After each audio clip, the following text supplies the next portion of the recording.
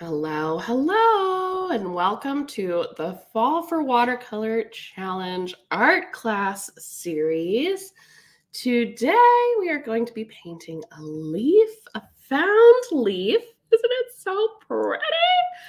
My daughter was so excited that she got to pick out today's subject. So without further ado, let's get into it.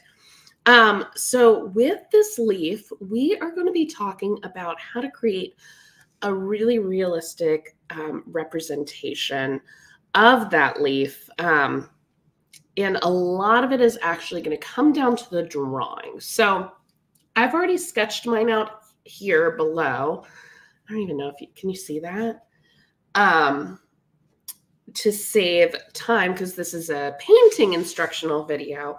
But if you don't have your drawing in a good spot, like it can be pretty hard to get the realistic piece, because as you're following the shapes, you're going to be like, wait, that doesn't line up.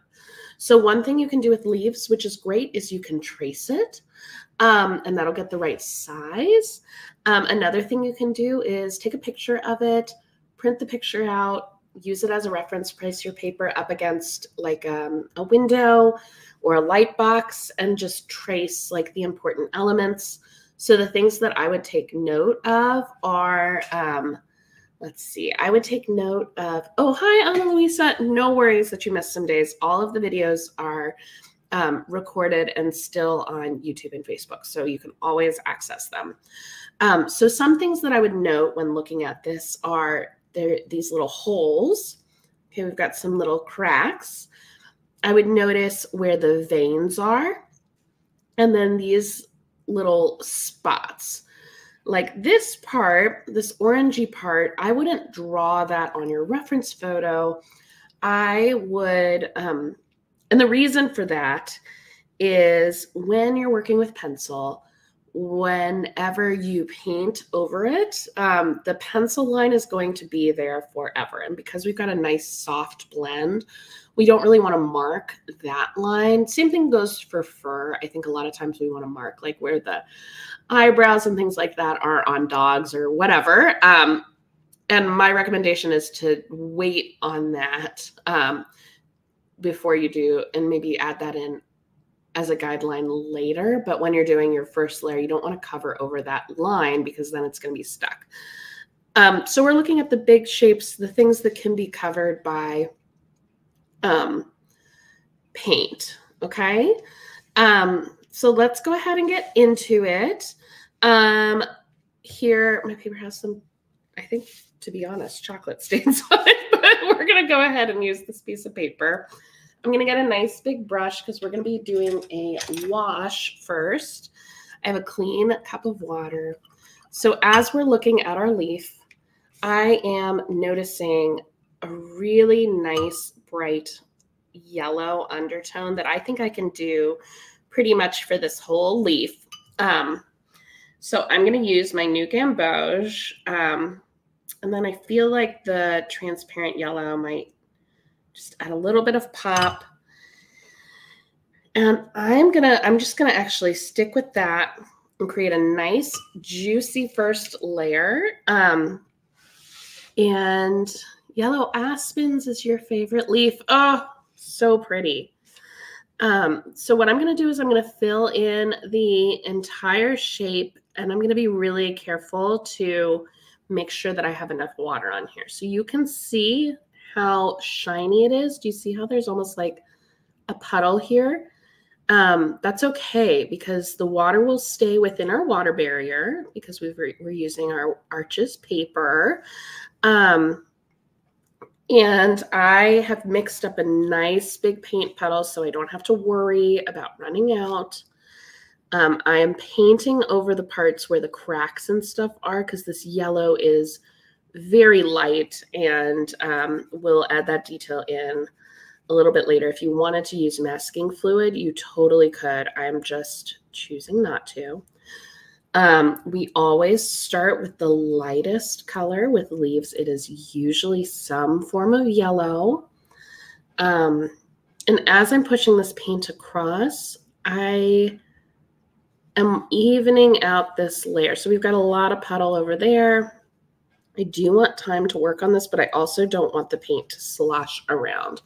When you're doing like a really realistic painting, I think the first layer can be a little like wet and wild.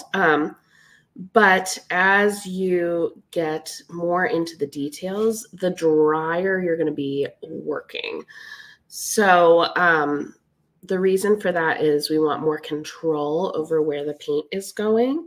And so we'll do that by not having it be as wet and just adding really slowly, really gently.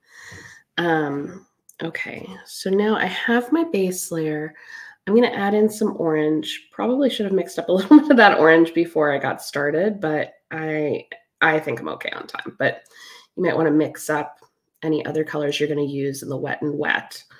And I'm going to just add a little bit here around the edges, okay?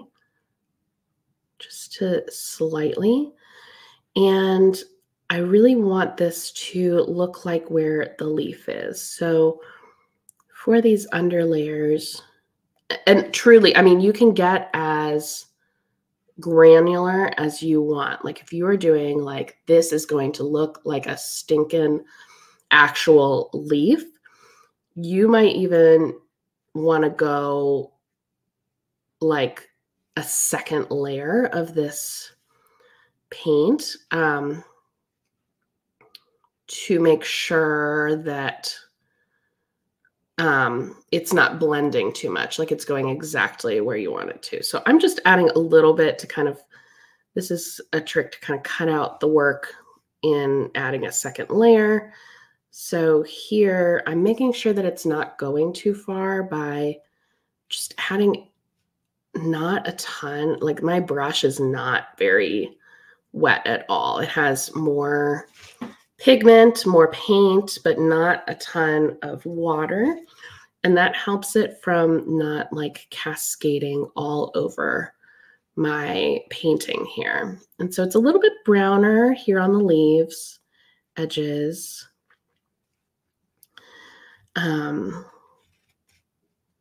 Okay, I'll bring this over so you can kind of see it. So just, this is giving me just a little bit of dimension here in this under layer.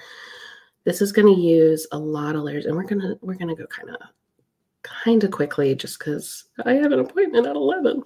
So we can't stay here all day, unfortunately. You know, I wish I could. Okay, so this middle section is like a little bit more orange. So I'm adding in some red, like a vermilion red, to really brighten up that middle part. You can see, oh, can you see the leaf? I'm so sorry. Here, let me back up a little bit so you can actually see the leaf that we're painting from. So see how this is like a little bit more red? And this is spreading in a way that actually doesn't look like how it does on the paper. So what I'm going to do is, after I've applied this paint here, I'm going to go back in with a clean paintbrush or a dry paintbrush. I'm going to coax the paint to be where I want it to be. So I'm using the brush. I've actually, do you see how flat that is? That's from like pushing my brush on my towel in the right way, like in the direction that I want it. And that gives me a really great shape to kind of be a little more specific on some of these edges. Okay. If you have any questions while we're going, please ask. I am going to pick up some of this paint here because it's pretty wet. Then I'm going to add in a little bit of burnt umber here to get some of these darker areas. Now, notice we're not doing those dark lines first. Those are going to be some of the last steps, but I am including some of those little darker areas, like kind of around here, just to give a base color so we're not building up from total scratch. Again, if we were doing like, this is going to be like photorealism, you'd be working a lot slower, a lot closer to the page. Like I probably wouldn't even be able to film it because my head would be like right there. So we are going to capture the beauty and intricacies of this specific leaf in a realistic fashion, but we're not going for like hyper realism here. Okay, so here there is like this little tiny, almost like a burnt edge here on this leaf. And so I'm taking the very tip of my brush and going just around the edge of the leaf, and it is giving, oh geez, it's too much paint. It's giving this little kind of crispy edge there. And then by softening it with my brush, kind of pushing it back up against the edge, it's giving this really sharp line. Because if you look at this leaf, I don't know if you can see, like, it's at the very tip. So, you know, I might do that in a second layer because I don't really want to mess with my underlayer. So let's kind of put that on pause. We'll talk about that more. I'm gonna add a little bit more burnt umber here. And sometimes it's like you think you're going to do one way and then the paint takes you in another direction. That's why when I'm talking through this, I'm kind of making decisions on the fly. Like I outlined this lesson, you know, I looked at this leaf and made a specific plan, but sometimes the water has different plans for you, you know, it's just, that's just the nature of watercolors. So we've got a little bit of this color along the veins. So I'm just lightly touching with my very dry brush. Right here I'm using this silver black velvet brush. I really like this for large washes. I usually use this for like more loose painting, but I'm really liking it for this part of this painting here. So I'm lifting up a little bit of that color, and I'm noticing it's pulling up a little bit more color than I want to right now. So I'm actually going to just stop. I think we're kind of at that point in the painting where it's going to do like more harm than good. So same here. Yep. You got to just stop. See how it's pulling up too much paint? Sometimes you can tell the painting what to do. Sometimes the painting is in charge of you. Oh, we've got some fall oak trees, sugar maple. Okay, so Tracy's asking, does water temperature matter at all? That is a really great question. I don't know that I know the answer to that. My guess, my hypothesis would be that hot water would make the paint flow more, and colder water might help keep the water or the paint pigments from moving more, because when the paints get hot, they do get kind of sticky and more, like if I've had dry paints and I leave them out in the sun, they will melt a little bit.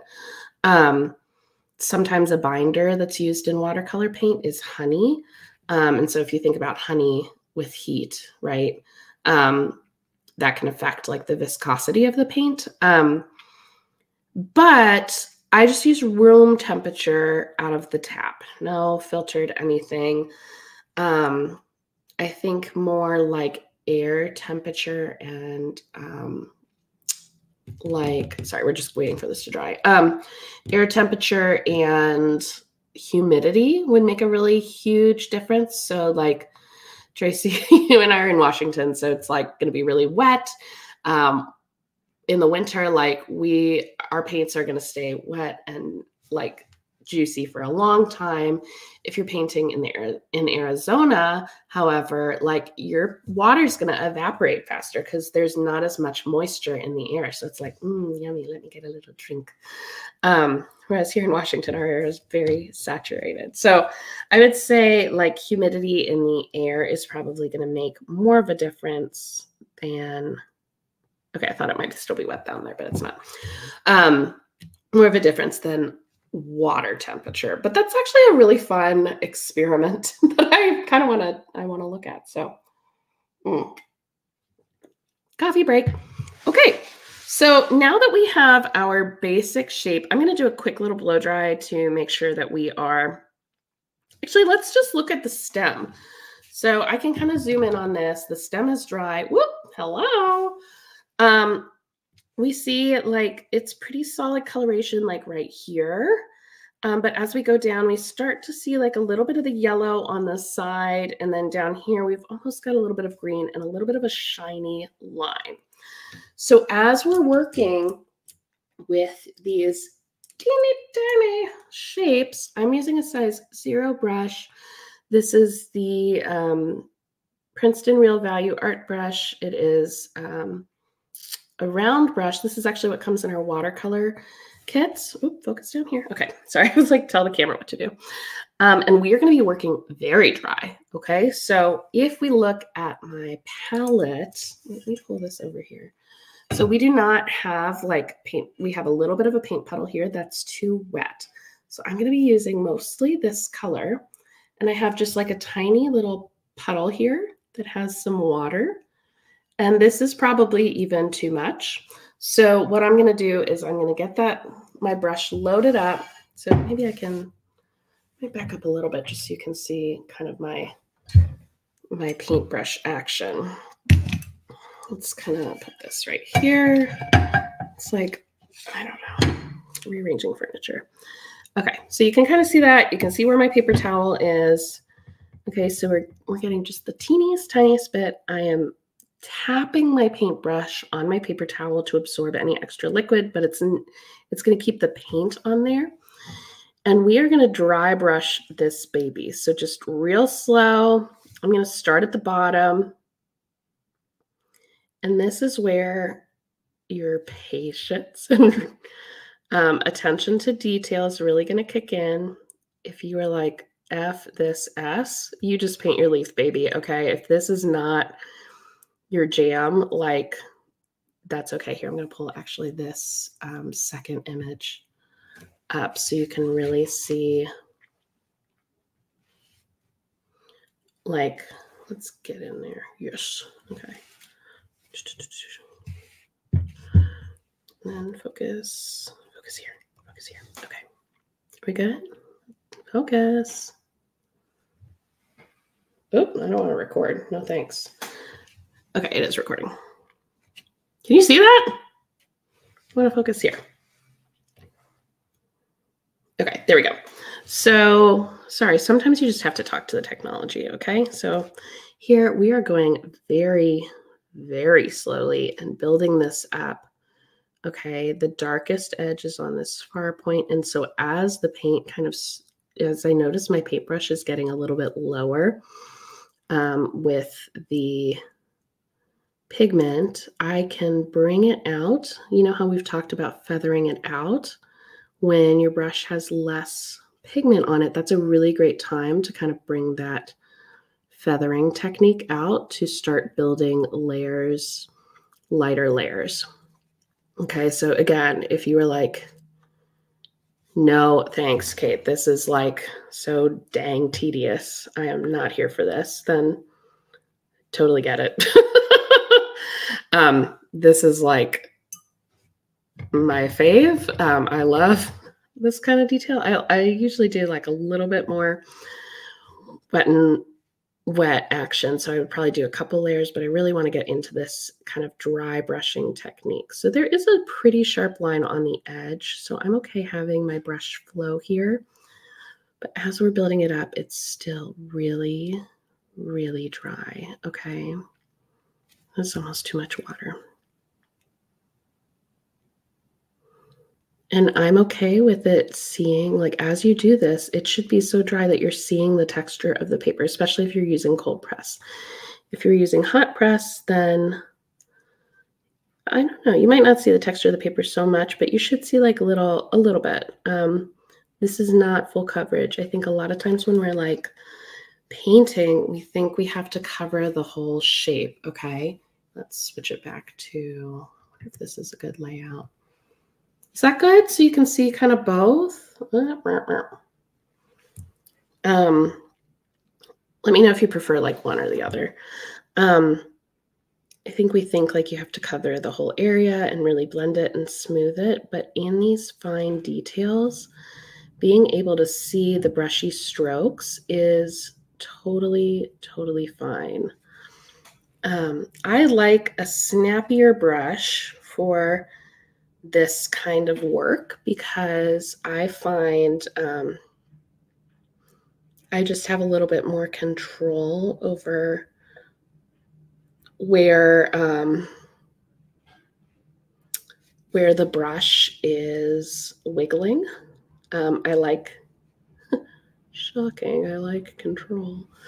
Let's see, we'll have a little bit of a shadow or like a darker spot over here. So we're just slowly building up this stem. Honestly, we could probably go on this stem for like an eternity. Sounds like fun. It does sound like fun. I'm a glutton for punishment. Okay. So here is you can see my paintbrush is not as full with pigments. Now is a great time to kind of bring that gentle transition of color up the stem, and you just keep building little tiny layers, like a little ant making a big pile of something. I don't know. It's a terrible metaphor. Like, building a sandcastle, sand grain by sand grain. Okay, so I can use, when my paintbrush is like really wet, that's going to be when we come into this edge that's a little bit sharper, a little bit darker. And I'm okay with that being like a smooth line. It's a really crisp line because it's the edge of our shape. So if you are interested in this type of art, I have an internet friend, Cheryl McCaffrey. I can't remember her name, her last name, but she does the most beautiful botanical artwork. She's recently had her stuff in some really cool galleries. And she's just a gem of a human, and her attention to detail. She does a lot of this like found pieces. She lives on the East Coast, and so she'll find all these beautiful things in her, Massachusetts fall foliage situation, and paints them, and it's just a treasure to see her creations. So highly recommend. I'll be sure to link her in my stories today, because we are channeling her baby. And I think that this technique can be really fun to use if you're like blowing up an image, like getting really, really deep into, like, oh gosh, there's some really cute images of like frogs inside dahlia petals. And I think that would be a really fun one to do, like very detailed. Okay, so see here, we're just building it up. I'm actually going to add a little bit of green because we've got a little bit of green in this stem. If you do any like macro photography, this could be a very cool technique to pair with your macro reference photos. I am like jonesing for a macro lens, so everybody tells Santa, Okay, if you notice that your brush is like kind of spreading all over the place, you can always just dip it in water and kind of reshape it on your paper towel. Okay, so this just takes a lot of time, okay? Let's go ahead, and we're gonna leave this stem because it's pretty much a lot more of this action. We're just gonna do kind of like microcosms within the section. So let's do, what do you think about, should we get into like this corner? I feel like, yeah, that one's kind of like down and dirty. So let's get in there. Excuse me. Okay. So I'm trying to see how I can get all of this in the frame here without driving myself crazy. Okay. So this is our leaf. We've got some pieces that aren't painted, so I'm actually going to leave those like totally. I'm going to put some, what is the word for this? Masking fluid on it. But here's the question. Where's my masking pen? Okay. So we've used these before, but we're going to use it again. And this is going to make sure if you missed the masking fluid episode, definitely go check it out. It's a trip. But we are going to just mask over the parts that we don't want painted. So let's just go back to the overhead, I think. Focus here. Okay. I'm making sure I don't have too much masking fluid on my little tool here and that I have a very, very fine point. Okay. So here we have like a little tiny divot.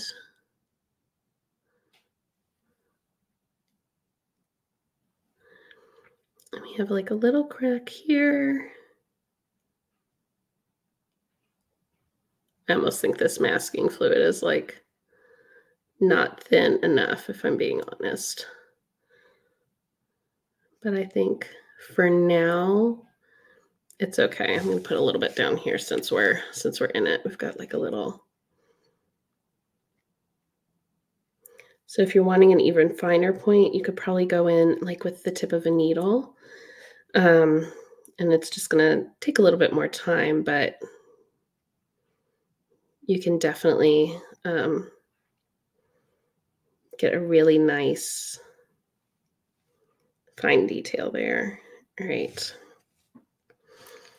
Okay. Is that? There we go. And there's like a little bit.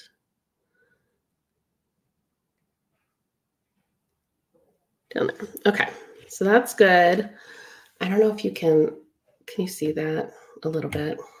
Okay, so I'm just gonna let that dry. It's easier to like take the goopy stuff off when we're when it's dry off the utensil. So let's actually, while that's drying, let's get into this part, the like where the stem meets everything. So we're gonna just set that right there. I think having our second angle is going to be helpful. Let's do this layout. And we'll just kind of, is that good? Okay.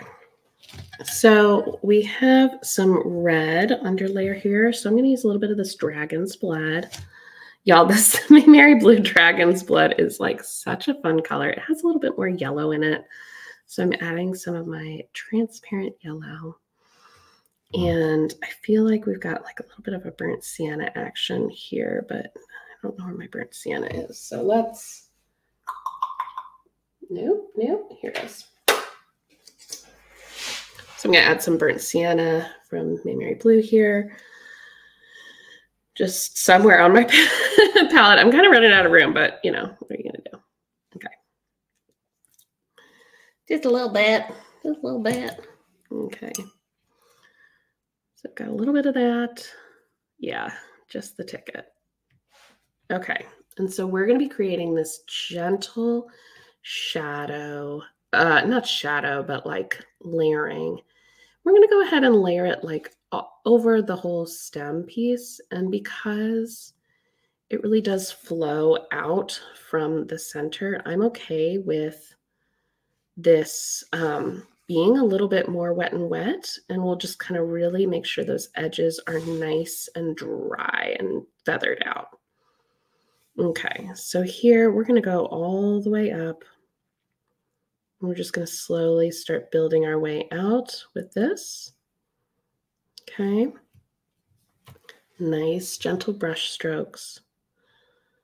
And this is going to get way darker. So right now we're just building this like orangey layer here. And we could get like so into the details of all these little veins. We don't have time for that today, but let me know in the comments if that's something like for maybe like a course, you know, like a Skillshare kind of thing. If you'd like to really go into like, we go step by step and there's outlines and things like that.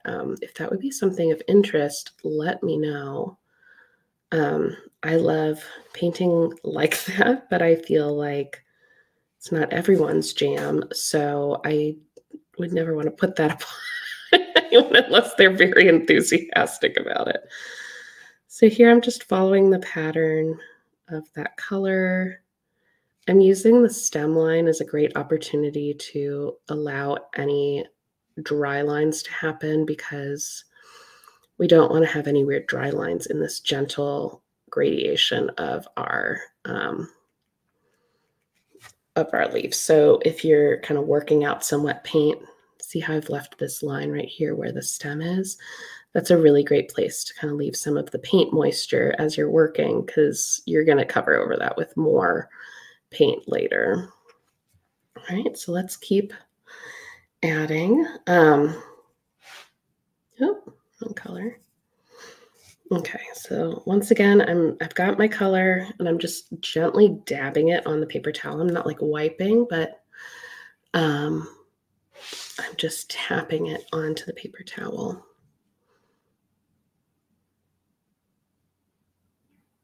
Okay, and we're just slowly building.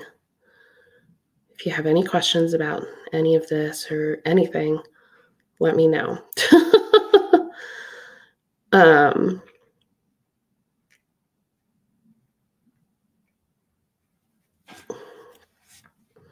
I feel like my passion in watercolor is kind of a mixing of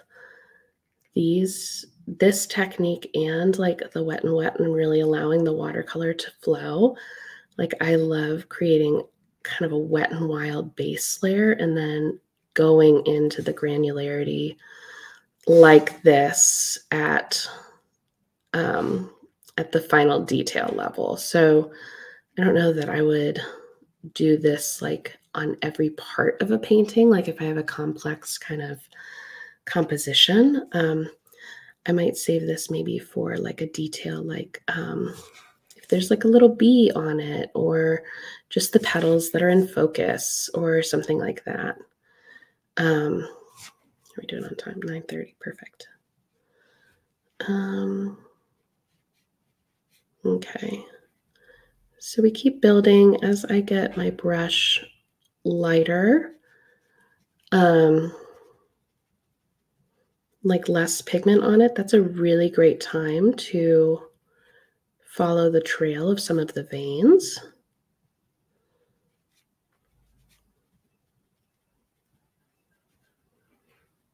McCaffrey, Cheryl McCaffrey, that's her name. Cool. I knew it would come to me. So once again, just building. And this is really soft, you know, this has that very delicate, like sweet, soft, like if you Google botanical illustrations, it almost looks like colored pencil in a way. I just read The Botanist's Daughter.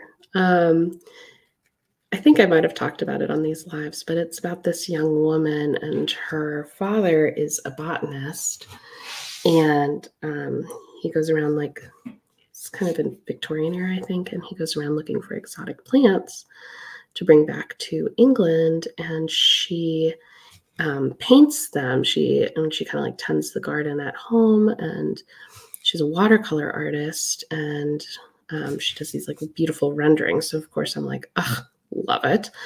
But she then, her father passes away early on in the book, and she is sent on a mission by him to find this very rare plant with these like powerful but dangerous medicinal properties. And there's a man out there who is also looking for this plant, and he is a dastardly villain.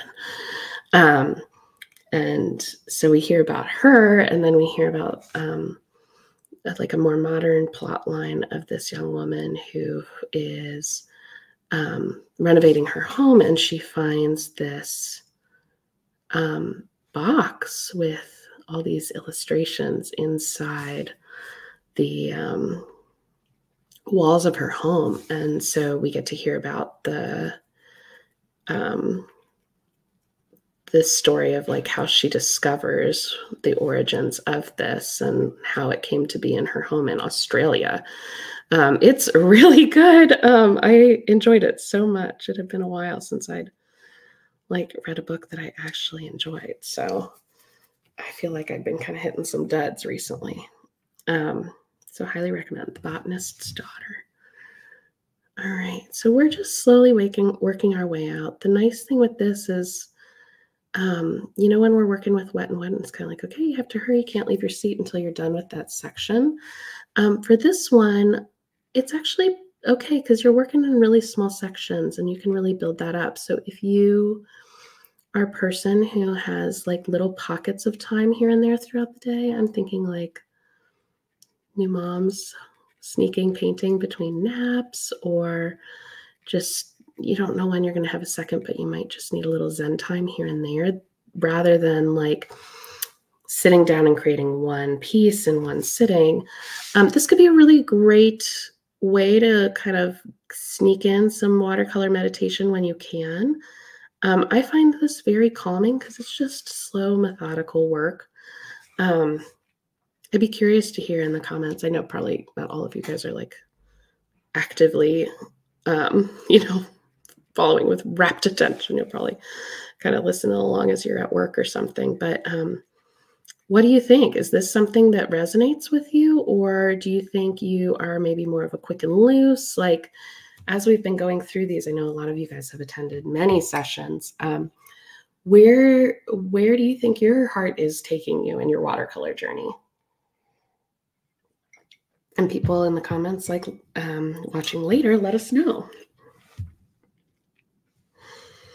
So we're just going up, grabbing a little more of my burnt sienna and my dragon's blood.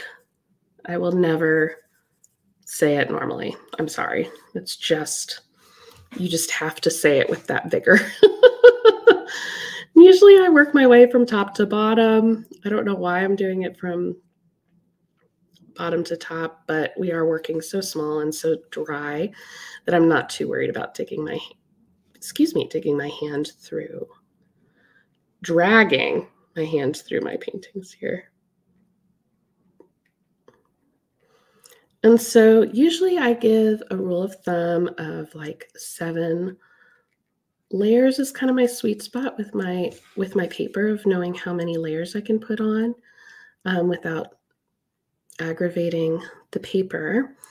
But I would say these, you get a little bit more leeway with this because you are going so soft. Like, yes, I'm really rubbing this paper, but it's like just like a little mouse kiss, like little mouse whiskers. And so you are, you know, you're not stressing your paper out.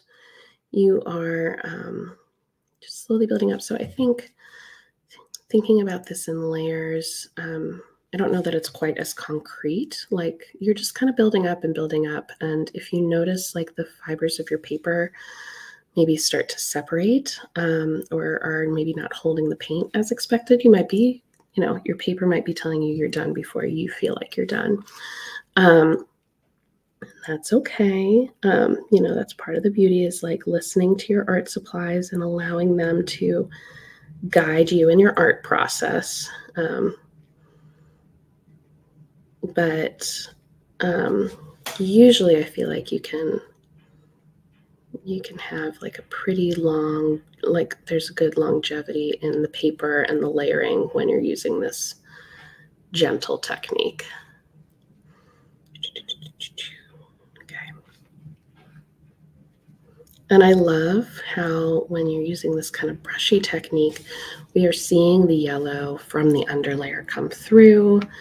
We're seeing that depth and that darkness of the overlayer, but it's not giving us these really dark lines.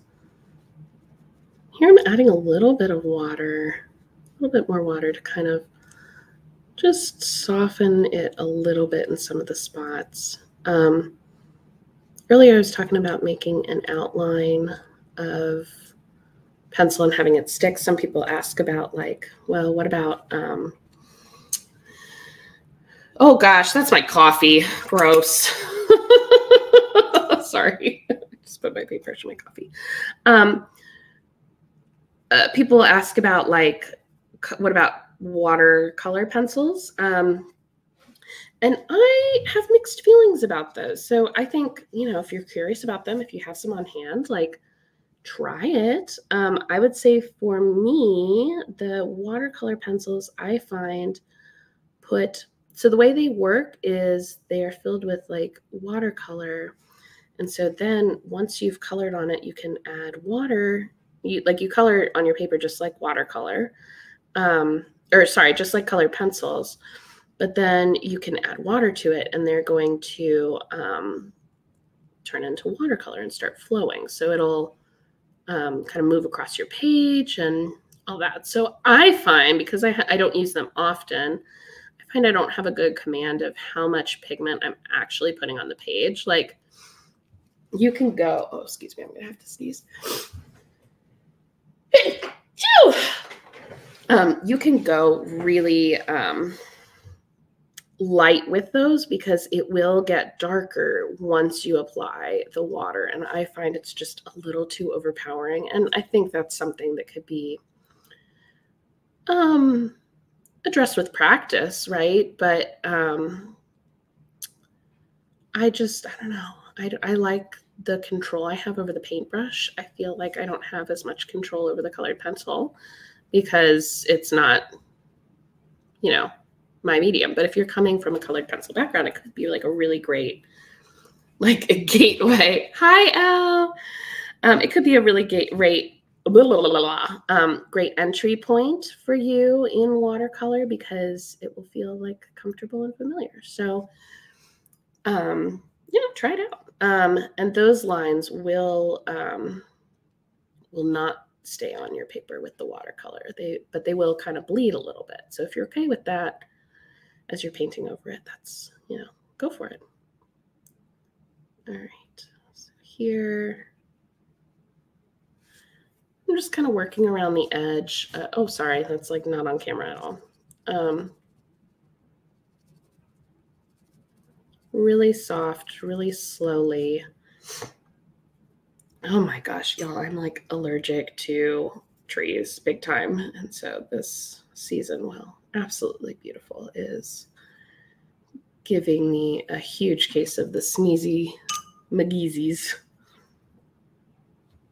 So pardon me. Okay, so I'm going to kind of work on this edge here, and then we're going to start talking about some of those little spots, okay?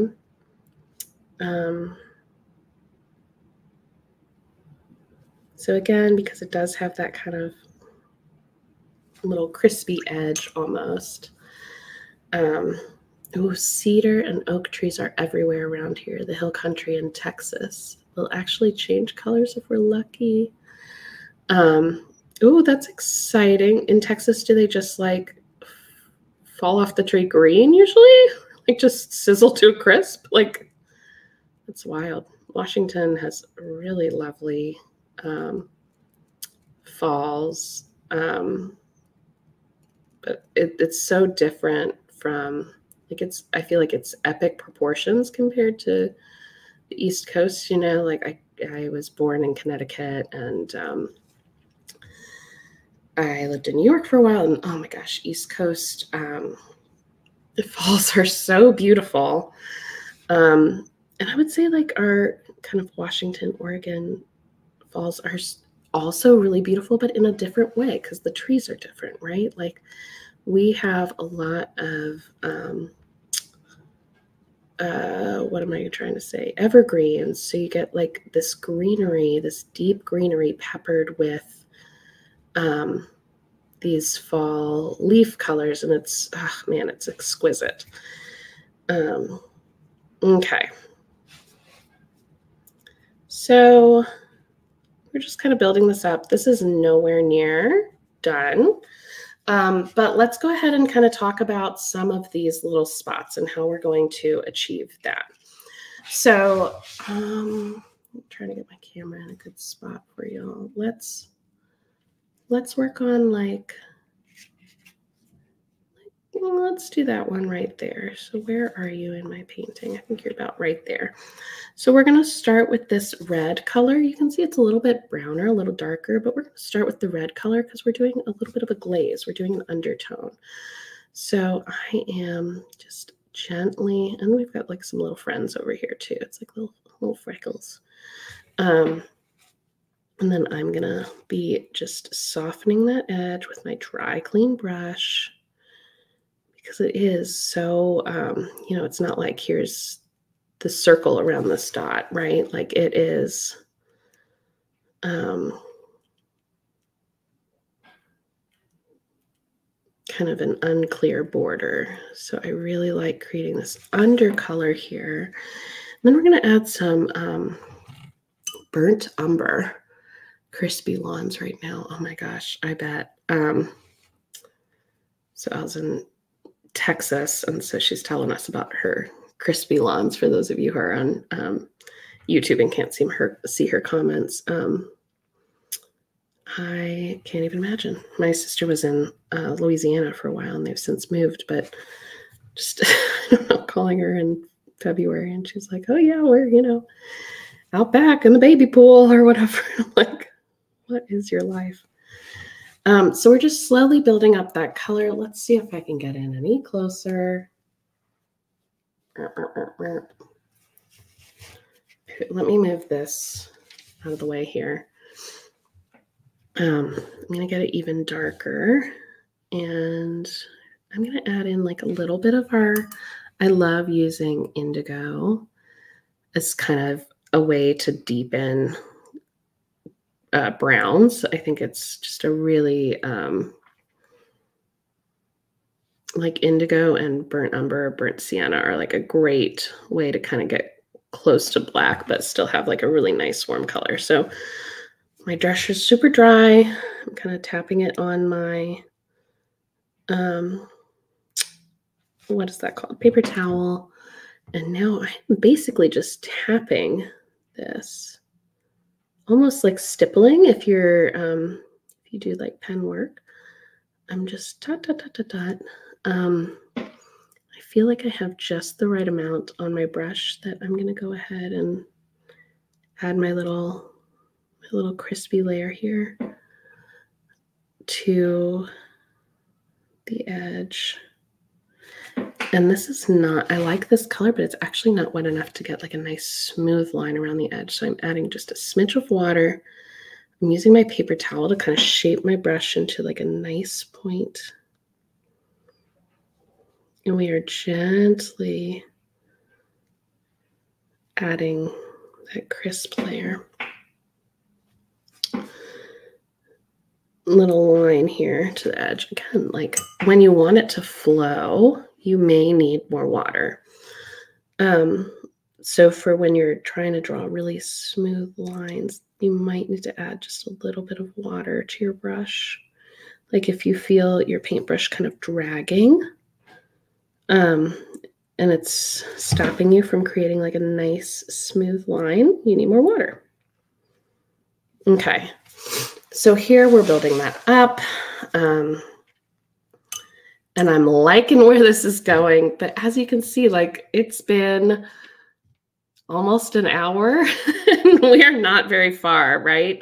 So if you have any questions before we, I'm going to close off at 10. But if you have any questions specifically about other things on here, like let me know. I think these are some really great principles to get you started on painting your own realistic leaf. And you'll encounter things and you'll be like, wait, what? So let's get a little bit into the stem here. We've got some darker spots. So I'm going to go ahead and make, since my brush is really thin, you might want like a really tiny detail brush. I'm really comfortable with this brush that I'm using right now. I'm very familiar with it. This is the brush we use in our kits. So it's like, it's what's handy, you know. But here we've already added like this outline of the darker color. And so what I'm doing is I am then applying the more details on top here as we build up our stem. And truly, you could do more build up around here. We're just kind of gently flowing into it like this. I'll probably do like a darker layer over this. Oh my gosh, y'all, I needed this relaxing today. It's been a crazy week. Getting my tooth fixed tomorrow. By the way, I don't know if I told y'all, but today is the last day if you want to go. If you've been wanting to get some kits, if you use the code ToothFairy in my shop, you'll get 15% off online. So definitely check that out. It's a good deal. And I know like holidays are coming up and I got a lot of bug markets. So if you have been wanting some kits, make sure you stock up early so you get the ones you want. We do gift wrap too. They'll come in, get this one a little closer. No. For gift wrap, it comes in like a little craft paper sleeve, and it's going to have some raffia wrapping around it and like a little tag made out of seed paper, so you can write like who it's to and from, and we can write that too on the tag if you'd like. So yeah, so we've got like some little kind of shiny parts here. So I am painting like the outline of the vein, and by not painting that part where it's shiny, I am giving that highlight. So we're painting around the highlight. If after you're done, you're like, ooh, I think I needed a little bit more. Like maybe you wish it was white as the paper. You can always add bleed-proof white. See if I have that handy. I can show you what it looks like. It's also in my supply list, which is linked in like the link in my bio. But this is the bleed-proof white. And Dr. P.H. Martin's. I really like this brand. Little goes a long way. Make sure you put the lid on it, otherwise it gets gross. Spoken from experience. So right now I'm really just working on the outline of this, the vein structure. And because we're working so light and so gently, you can do the outline.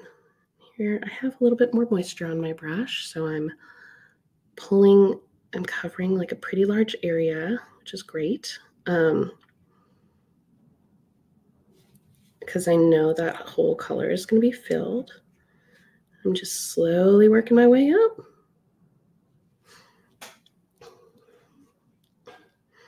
And you'd, of course, like keep building and keep adding dark. So let's kind of just like maybe work on getting this part really nice and detailed. I think I almost want like a little bit more buildup of like the shadowy, or not the shadow, but like this blending here. So I'm just adding another layer. I added a little bit of yellow ochre to give it a little bit more. Yellow ochre is an opaque paint, and so I like how it's making it feel a little creamy. And here I am trying to fill in the little bumps and wiggles that we left from our first layer, like from the paper, from the tooth of the paper. Because this is pretty full coverage. As we move our way out, it'll get a little, we'll see a little more bump. But here we're feathering it out, getting a nice smooth transition. Got a little bit here, little bump there.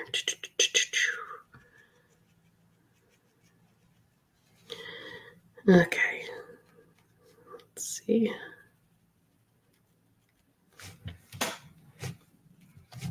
I'll do that on the other side. Oh man, y'all are hanging in tight. I feel like in my head, I don't know, I feel like this is so boring, but like, I don't know, I enjoy it. I hope this is helpful. My husband's like least favorite thing is like watching people like work on something tedious. Like if I'm like, hey, can you come look at this canvas slide or something? And I'm like fussing with it. I think it makes his brain like want to explode. And so like, oh God, this must be, I don't know,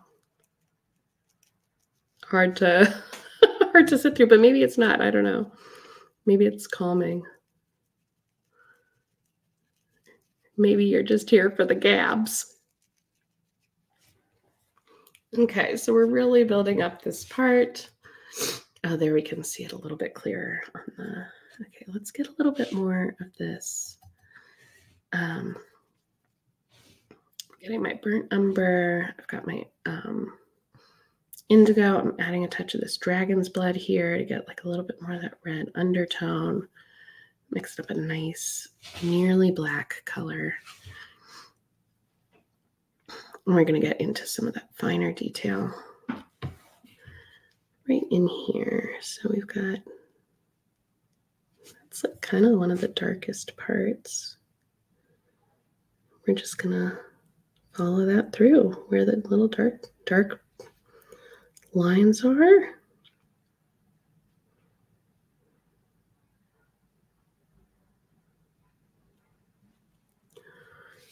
Okay.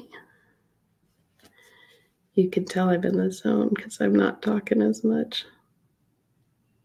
But yeah, I really felt like I didn't know how much I needed this morning. There's something, you know, I love like the quick dynamic tutorials because I feel like it's really great to like learn things fast and quick, but there's something so peaceful in the slowing down and the deep observation of doing this style of painting. And if you're looking up close, you'll see I kind of went out of the lines in some places, and we're just going to be okay with it.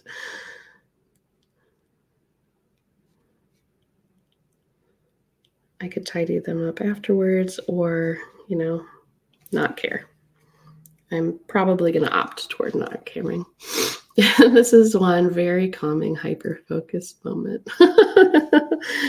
Oh, good. Yeah, I'm definitely in the hyper-focus zone for sure. I think I've talked about this before, but I find, so I recently got an ADHD diagnosis. I'm sure none of you are shocked.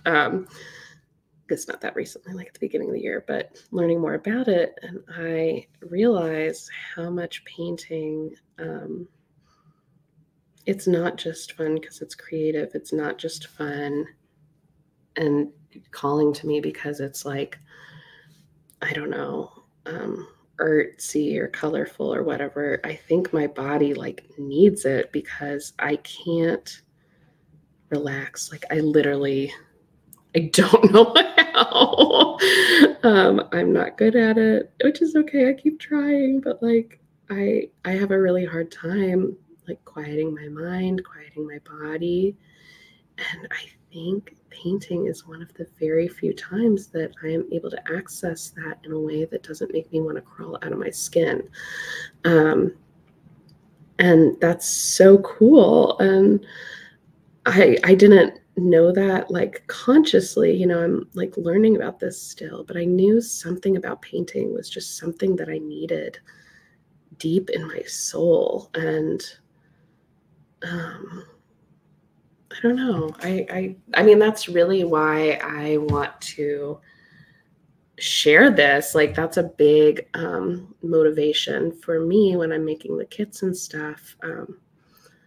I know that executive function piece of like getting the supplies together for starting a new crafting hobby or like researching what you need or getting all the pieces, that can be really debilitating and hard to like get into, right? And I love that the kids kind of take that piece out of it. It takes the thinking, the decision making. I mean, I have a couple moms in the audience right now, and we're making decisions all day. If you have a demanding job, like, you're making decisions all day. Like, adulting is hard, right? And I want to take the decisions out for you. So if you're like, I think it's great to be like actively learning and trying to better your craft. And sometimes it's nice to just like color. So use the code Tooth Fairy in my shop if you need a new coloring kit.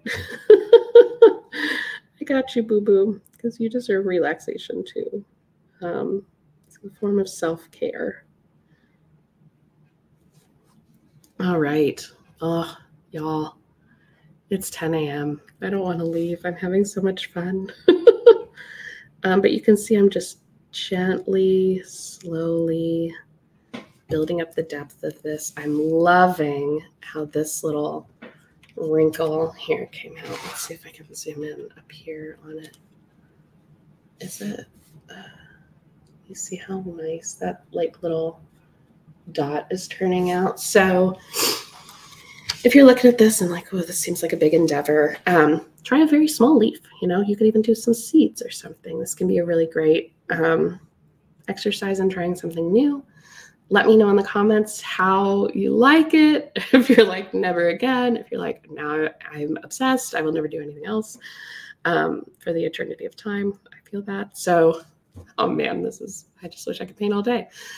Thank you so, so much for joining me today, y'all. I adore painting with you. I adore being able to share this with you. It is truly a treasure. I am like really sad that this month is coming to an end because it's been so much fun to push ourselves creatively and all that jazz. Okay, I'm gonna start crying. I'm very emotional today.